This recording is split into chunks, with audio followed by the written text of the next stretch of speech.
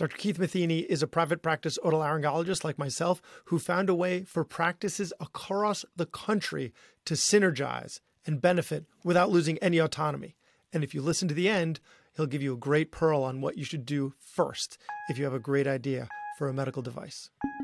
Welcome to the Physician's Guide to Doctoring, a show by me, Dr. Bradley Block, and this is a practical guide for practicing physicians where we interview experts in and out of medicine to find out everything we should have been learning while we were memorizing Krebs cycle.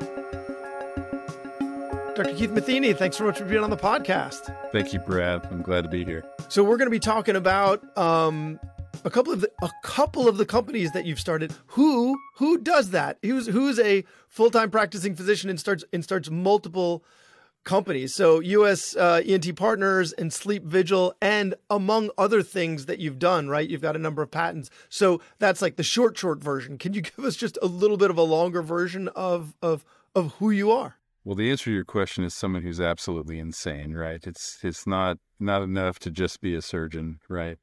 Busy enough and taking time away from family, but I love how my career has unfolded. I'm very, very grateful for it. And there are just so many people that have contributed to that.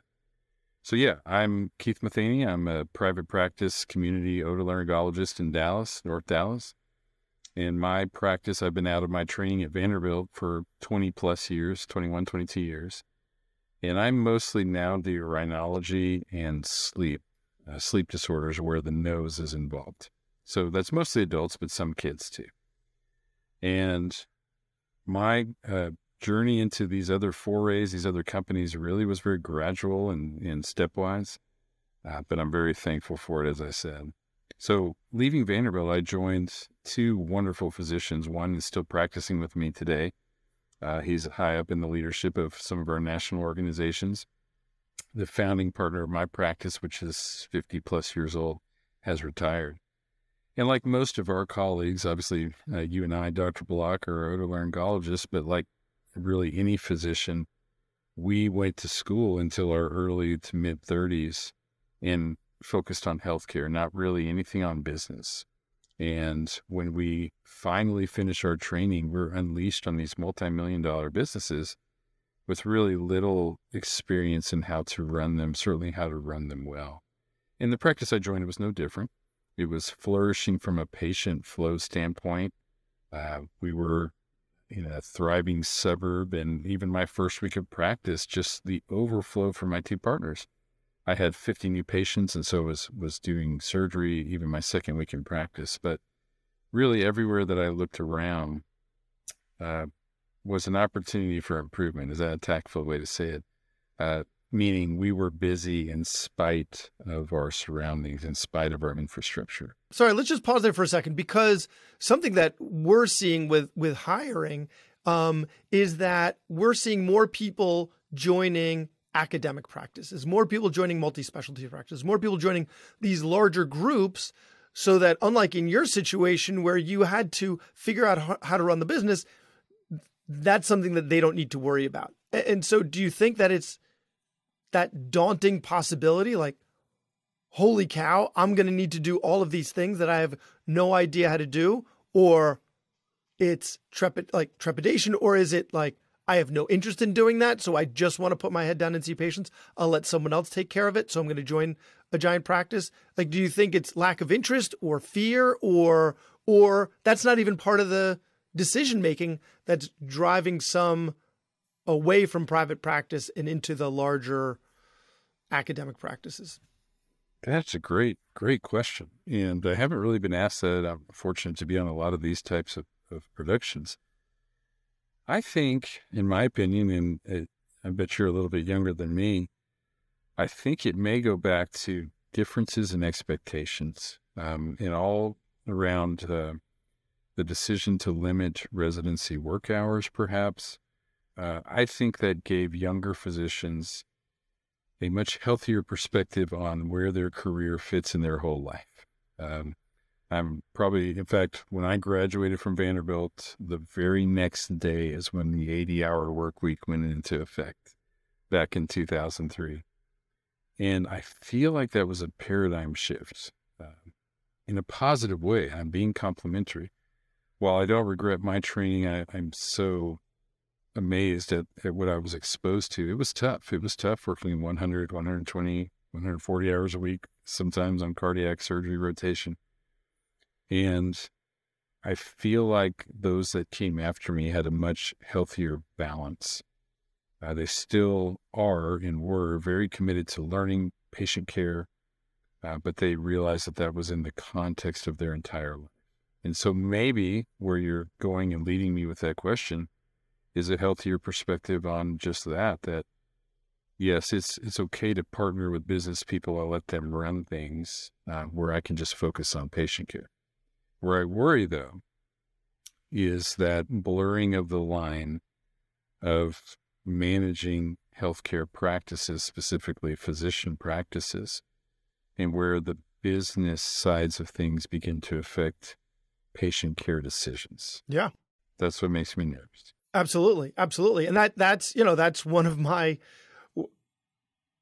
I wasn't planning on this conversation going there, but that's one of my trepidations with private equity buying up private practices is now you're beholden, the ultimate, they want to keep their physicians, right? They want to keep their physicians happy. Otherwise they're not going to leave. They're not going to say they're not going to recruit.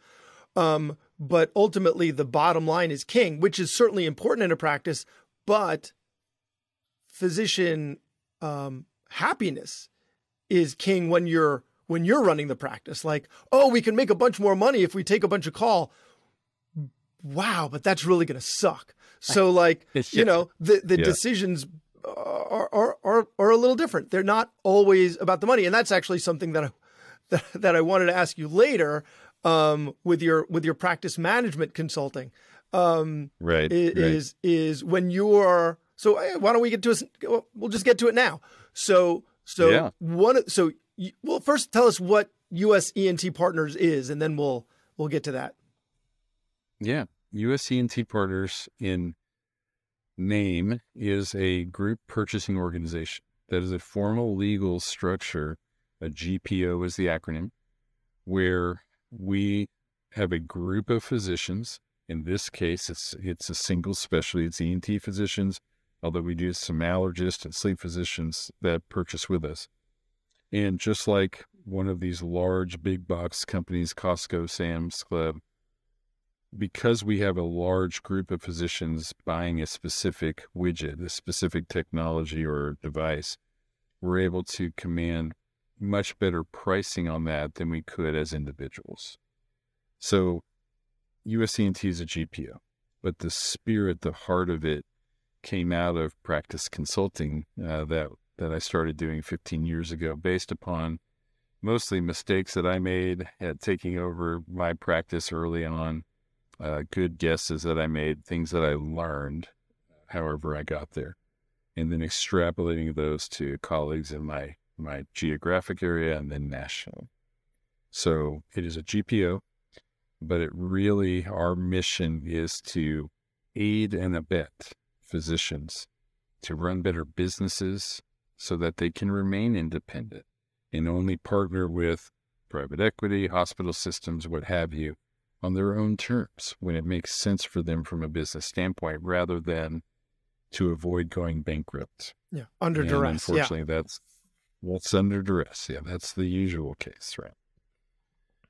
So I love where you're taking this. Yeah. So it started off as a practice management consulting firm. You turned your own practice into a well-oiled machine, and then people started asking you, hey, could you help me do the same thing? And ultimately you spun it off into like a consulting service, and then realized, hey, you know what? We can do this group purchasing, get the leverage of these people that I'm consulting with, get leverage over the device companies and equipment companies so that we can all purchase together. And then that became its own company. Right. So that's what USENT Partners is. Couldn't have said it better myself. Exactly. And in our specialty, obviously you and I are otolaryngologists, so I know many different physicians and many different audience members are out there. But our specialty has really undergone a renaissance of transition of site of service. So over the last 15 years, starting with balloon sinuplasty, but many, many, many other things since then, have transitioned into the office. And that's made our specialty exquisitely expensive to practice. and the reimbursement hasn't caught up with that. Most of the procedures that we do, we're reimbursed based upon a hospital or facility-based system, right? When we do sinus surgery, you and I do sinus surgery.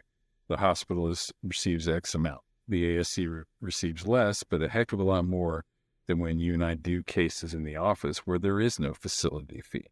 All we have is our professional fees, no matter where we're performing that service. And so the necessity of group purchasing in ENT is, in other specialties too, is really paramount. So when you were building US ENT Partners, if you had to go back and do it again, what's just one thing, two things you would have done differently? Yeah. So the first iteration of this, once we said, hey, what would a national platform for this practice consulting company look like? We thought about doing a private equity roll-up. And for those who may not be familiar that are listening, that's a situation where a private equity group, a group of investors, comes in and buys either part or all of a medical practice. And the goal is for them to provide economies of scale, business expertise, management, and to let the physicians therefore just focus on patient care. And it's, a kumbaya, happy partnership where the business is humming along, the physicians are doing great. And in many cases, it works well. In many cases, it doesn't. In the ENT space, it's very early. Now, but 10 years ago, the first version of US ENT was an attempt to do that. And our specialty just wasn't ready for a variety of reasons. So that's when we pivoted to become a GPO, which took a while. But the answer to your question is what would I do differently is I would have started with forming the GPO if I had known then what I know now. Yeah, it seems like a natural way to then incorporate other practices under your umbrella, right? Like, oh, you know what? Why don't we take care of payroll for you too? Oh, why don't we take care of, you can outsource this other stuff. And instead of them, this is kind of a negative spin, but it's like, how do you boil a frog, right? Slowly.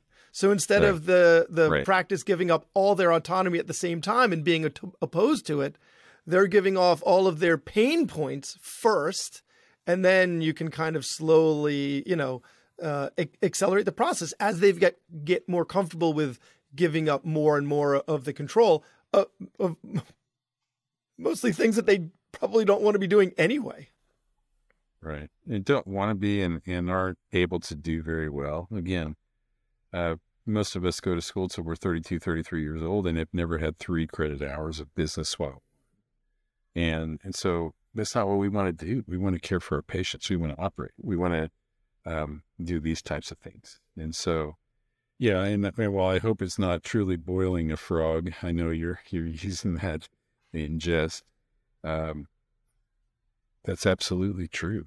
I want to create an environment where the physician practice is still free and sovereign, and yet the business is really efficient because of cost savings, because we've helped them implement new revenue opportunities, new lines of business, new service lines, and then helped them run better businesses in the back office. So those are the 3 pillars, again, all aimed at keeping the physician's ability to be independent and make independent patient care decisions. This podcast is sponsored by Doc2Doc Lending, the personal lending platform for doctors by doctors. Traditional lenders overestimate the risk of lending to doctors because a lot of us carry significant debt. But at Doc2Doc, they know that as a profession, doctors almost never default on their loans, and they take that in consideration when they're setting our rates. I love what Doc2Doc is doing within our community, so please check them out at doc2doclending.com/PGTD. That's Doc2Doc Lending, number 2, /PGTD for Physician's Guide to Doctoring. So one of the question I was getting to earlier before we got into what US ENT Partners is all about was when you're doing your practice management consulting, right? And you're making recommendations for how practices can be run better. What have been any recommendations that you've made that were more for quality of life than the bottom line, right? Like allowing them to do things more efficiently, see more patients in a shorter period of time, like get home earlier, take less, something that's not about money, but more about a better life. Yeah. I think of two things right off the bat. So in one kind of checks both boxes where it improves the bottom line, but really improves quality of life. And that would be the proper utilization of mid-level providers. So I'd like to talk about that. But something more prescient to me, as I sit here, just finishing clinic and not remotely done with my charging for the day, scribes, or not maybe a technical scribe, but someone that performs that service for us. There's been such an upward delegation in healthcare, right? It makes sense in political circles and third-party payer circles. Well, let's ask the doctor to do this. Even the fact that now our delegates in our office cannot prescribe or refill narcotics. All right. So you and I, when we do tonsillectomies, at least in the state of Texas, we can only prescribe 7 days worth of hydrocodone. Well, in adult tonsillectomy, that's not enough. So if I do a tonsillectomy and I happen to be out of town on the 8th day, no matter where I am on the other side of the world, it has to be me emailing in a prescription with 2-factor verification for a couple more hydrocodone tablets. But the biggest upward delegation was this decision that we all had to go to electronic charting, and we have to meet all these quality standards and this, that, and the other. And it has added hours to our day, and it has reduced the number of patients that we can actually care for, because there are things that the top of the heap, the physician has to do themselves. It can't be delegated to anybody else. Well, I'd like to direct you to 2 of my prior episodes with Sarah Smith and Junaid Niazi, both of which were about charting efficiently and getting home on time. So those have definitely helped me to get my charting done on time. So, but what they didn't touch on is supervising the mid-level or the practice extent. Yeah.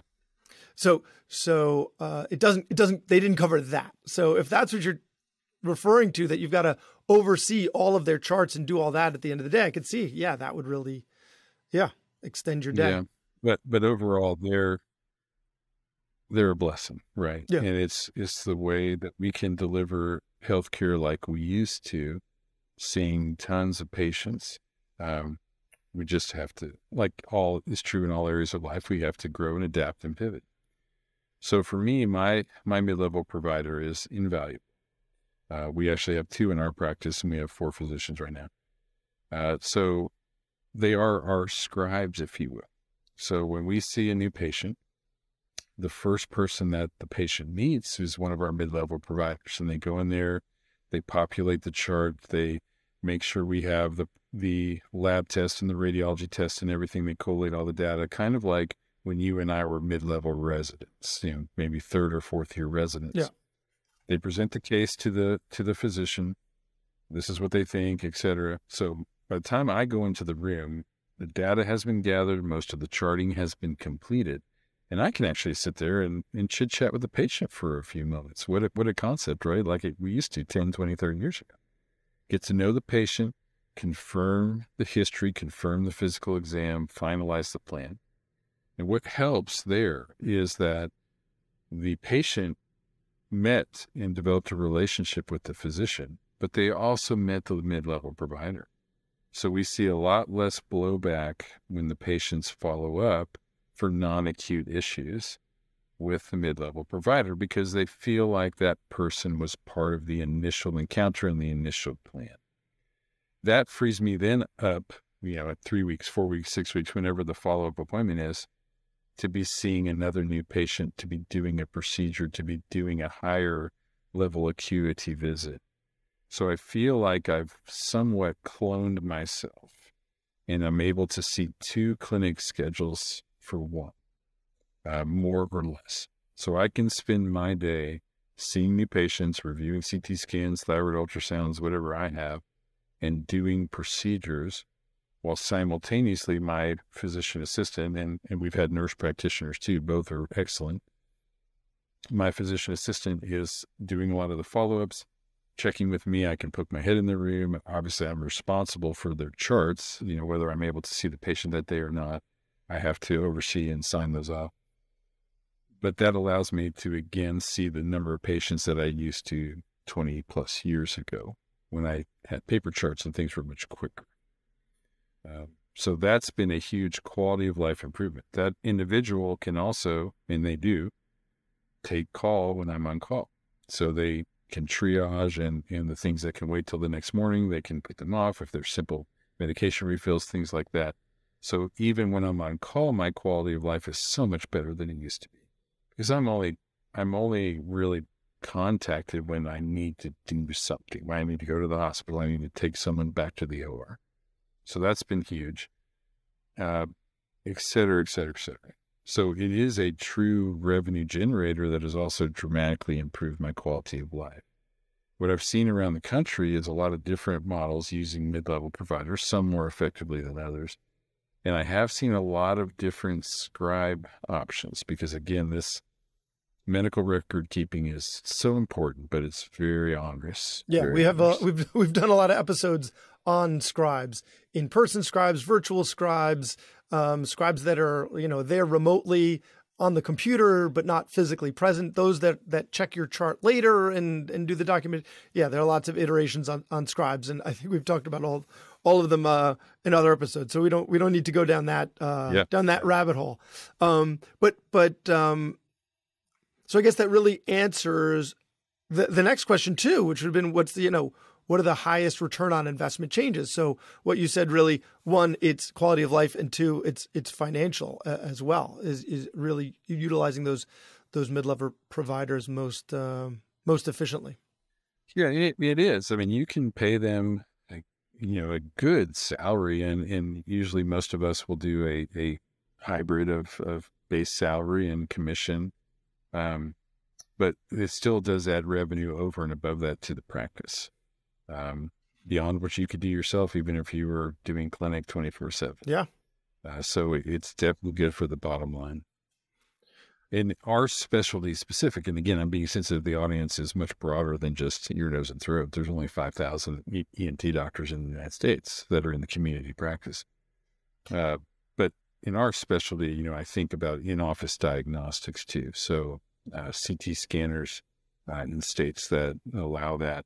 But radiology, many of us are doing PCR, not just for COVID, but for our sinus bugs, for our strep testing. So in-office diagnostics, which for you and I includes sleep.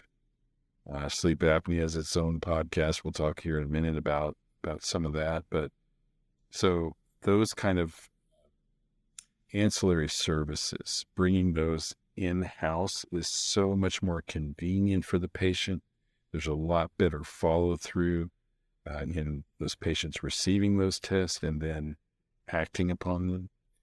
So that's another one that I preach all the time to practices, is bringing things in-house when possible. So you decided that running this company wasn't enough. US ENT Partners. And what we're not going to end up discussing is the device development. You're also involved with that. So on top of all that, you're like, you know what? It takes me, a couple minutes to fall asleep. In that time, I could start another company. Oh, hey, sleep. It'll be a sleep company. Perfect. So you started Sleep Vigil. So tell us about what Sleep Vigil is. Yeah. Well, I'm so fortunate. I mean, it's beyond the scope of this particular talk, but I just have had so much serendipity, so many amazing people in my path that continues the bigger the path becomes. Sleep Vigil is a remote patient monitoring software platform. It's really an app. And what it does is it takes data from a variety of devices, medical grade devices, even consumer wearables, in a HIPAA compliant way into our chart so we can monitor our sleep apnea patients. This, even though I'm a rhinologist, a glorified booger picker, right? The nose is very involved in sleep, so sleep has become a passion of mine, primarily because we as a physician community beyond ENT, pulmonologists and neurologists, all three of us, do a lousy job caring for this very severe disease. about 25% of the people walking around on this planet have diagnosable obstructive sleep apnea, meaning the airway is collapsing on a routine basis while we're asleep and dropping our oxygen levels. And that has major implications long-term. Cardiovascular system, the neurological system, including development of dementia, daytime drowsy driving, which is as bad as drunk driving, on and on. And we're doing a terrible job caring for these patients. So sleep vigil addresses that. If you asked me, if you and I had done this podcast before COVID, even just 5 years ago, and you said, Keith, is sleep a big part of your practice? I would say, absolutely. What I meant then is that I saw a lot of people that their spouses dragged them in by their ear because they were snoring. And I was simply a triage person. I would do a physical exam and send them off to a sleep lab to have a sleep study, and most of the time never see them again. And so the first step that we did was bring the diagnostics in-house and start doing home sleep testing, where I would review the results with the patient. And I know your practice does this too. And the patients loved that because they had already developed the relationship with me. And so we would decide, okay, you're a candidate for CPAP, you're a candidate for surgery, you're a candidate for oral appliance, what have you. I have one payer, and it's a Medicaid, managed Medicaid, and they've decided that they're not going to reimburse for a home sleep test. They're like, no, you have to do it in the sleep lab. They've decided that, you know what, we'd like to pay 10 times as much for each sleep study. That's how we want to do it. That's our patients are on Medicaid, and we're going to save them money by spending 10 times as much on a sleep test. It's crazy. But yeah, there are some holdouts out there. But yeah, for my practice, the overwhelming majority are getting the home sleep studies. So we get their home sleep studies, we make the recommendations. And so if I understand sleep vigil correctly, once the patient's sleep apnea is being managed, in one way or another, right? Whether it's surgical or a CPAP or oral appliance, mandibular advancement device, Inspire. In some way, then you're able to keep tabs on them, because right now the only way that we can keep tabs on our patients is the CPAP patients, because they're either using their CPAP machine or they're not. They're using it for a few hours, right? It's connected by like Bluetooth or a modem or whatever, and then we can get their compliance report. But for anyone else,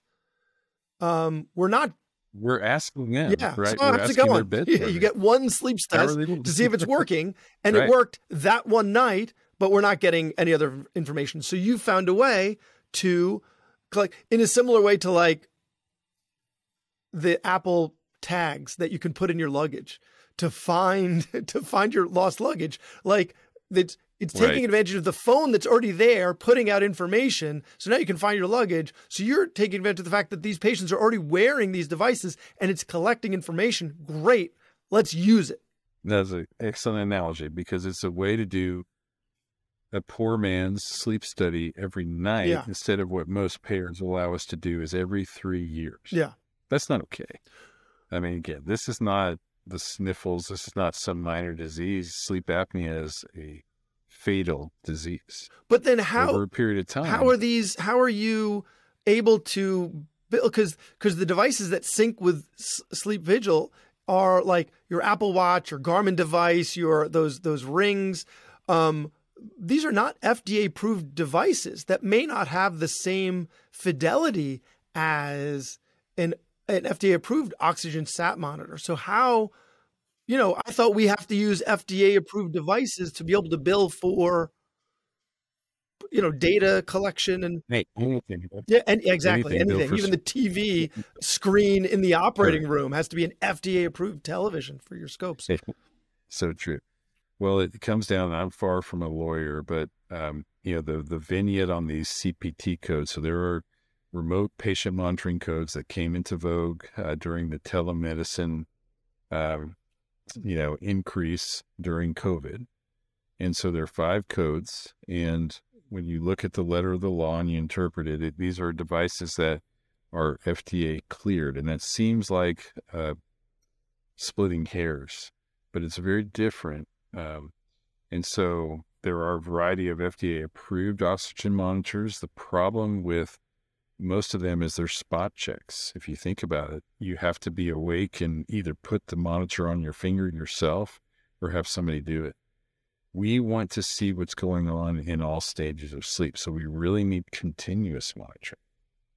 So in the lack thereof of an FDA-approved continuous oxygen monitor, we have moved ahead by using these things. Now, the Apple Watch in particular is FDA approved for EKG and detection of some arrhythmias like VFib. And so we feel like we're helping to find a solution here because we just have a dearth of continuous SpO2 monitors. And yet we see the importance of having that capability. So with a CPAP patient, there is a plug-in that can be put on to monitor oxygen level. Otherwise, we just get their utilization data and a derived apnea-hypopnea index. And the field is early. I mean, what parameters can be billed for remote patient monitoring? We know in the cardiology space that blood pressure readings can. We know the bariatric space that weight can be. We know in endocrinology, blood sugars can be. And so we're really trying to build that out in concert with the payers on what that looks like because of the gravity of what we're monitoring. I just completed a trial. I haven't published the data yet, but in a cohort of my oral appliance patients, most of whom thankfully were managed very well by my sleep dentist, who again comes into my office. It's all in-house, but a few weren't. And they would have guessed, and I would have guessed, that they were being treated excellent. So this is the small fragment of patients that we are caring for. And so the nightly monitoring, I was able to make tweaks and improve their oxygenation throughout the night. So the importance of this cannot be understated. So how are you using that data? Like, how is that working? So you have a device that syncs to their device and that stays in their house, and then it sends you the data. Like, how is this working? Yeah, for any RPM, you might see people at the gym that have something stuck in their arm. That's monitoring their blood glucose. So the data, in other words, let's talk about a hypertension patient. They can't take their blood pressure, write it on a sticky note, and drop it off with the medical assistant at the office. The data has to be objective from an electronic device and transmitted electronically where it's unadulterated data. It comes into the physician's chart where the physician can, or his or her delegates can interact with that data for 20 minutes a month, 40 minutes a month. There are different codes that you can bill, and then make clinical adjustments as necessary. So for me, to answer your question, I have a dashboard that shows me the oxygen curve in each night. And so I can review that. And when we see a preponderance of hypoxia, we know that we need to intervene that patient. Okay. So you're looking at each night rather. It's not like there's a computer algorithm that like collates the nights and lets you know when there's an outlier or lets you know when someone's in a. There are those kind of functionalities, okay. But you don't even need to be that sophisticated to meet the criteria for remote patient monitoring. Got it. You just need to review the data and have a two-way communication with the patient on what that data looks like and make any clinical adjustments. Okay. Yeah. That's great. Yeah, I do a lot of sleep myself in my practice, and yeah, it's just, how's it going?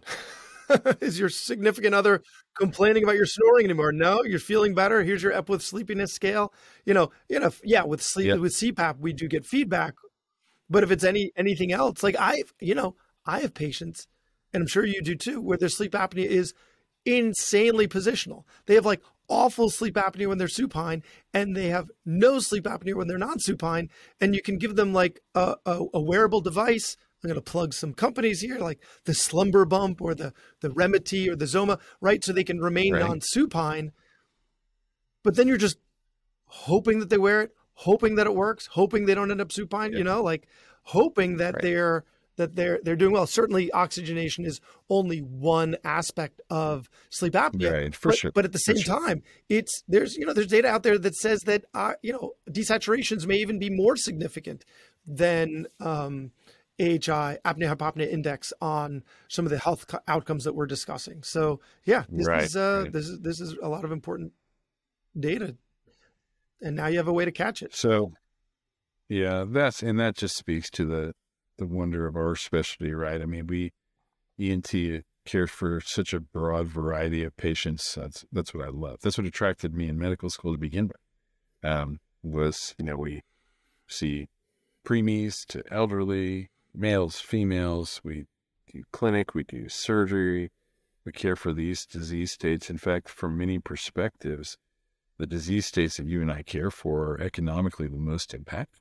Think about sleep apnea, think about hearing loss and its correlation to dementia. Think about even ear infections in little kids keep so many parents out of the workplace on a daily basis. Allergies and the decreased performance, again, sleep. Yeah, I read something like 50% of emergency department visits are somehow related to, if you include headaches in there, and that's like a separate conversation with the whole balloon thing. But if you include headaches in there, then it's like 50% of emergency department or urgent care visits are somehow otolaryngology, ear, nose, and throat related. So we're pretty amazing. What can I say? We are. What can we say, right? What can we say?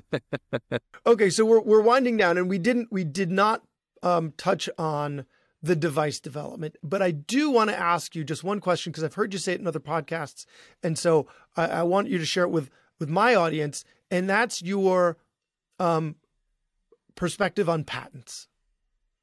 Yeah. Right. Yeah. I think that is such a great bit of information, such a great bit of advice on, if you've got a great idea, like, what do you do next?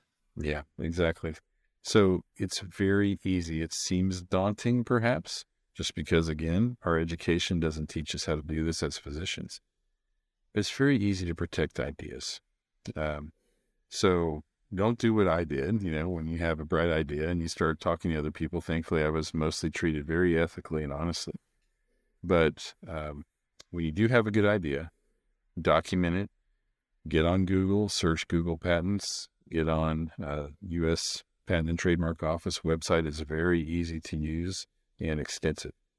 See what has already been protected. There are millions of patents that have been issued since the 1780s. When the USPTO was founded. And then if you feel like you have something that's unique, you could try to do it yourself, but it's nice to get an IP, intellectual property attorney involved, and just file it. It's like everything in life. Just take the first step. You don't have to have this perfect graphical drawing and this perfect document. Just file it, because it's all about the priority date. It's all about the date that you pay the fee to file. And then you have pretty good protection to then talk to industry partners and talk to investors about developing. As physicians, I want us all to help each other with these ideas and to protect them. And so that's step one before you share it with anyone outside your closest friend. And I think it says a lot to whoever you're proposing the idea to, that like you've got your act together so much that you've already put in for the patent. Point. Like they're going to give you a lot more credibility and be more willing to listen to your idea if like you've taken that step, because it shows that even if you don't know what you're doing, it at least appears that you know what you're doing. And that's all that matters. Exactly. Great points. So where, if people want to find you online, if they want your, purchasing services or consulting services, how can they find you? How can they find you online? Well, just reach out to me. Probably the best platform is on LinkedIn. So I manage it myself and message folks all the time. Love that medium, and would be honored to help anyone that has further questions about any of these things. Wonderful. Dr. Keith Matheny, thanks so much for your time. Thank you, Dr. Block. I appreciate it. Look forward to seeing you next time I'm up there. Thanks for listening to The Physician's Guide to Doctoring. Be sure to subscribe and leave us a positive review on your favorite podcast player. I'm also available for medical legal consulting and keynote speaking if you're interested, or to just give us some feedback on the show, email me at brad@physiciansguidetodoctoring.com. I'll see you next week. The ideas expressed in this podcast are those of the interviewer and interviewee and do not represent those of their respective employers.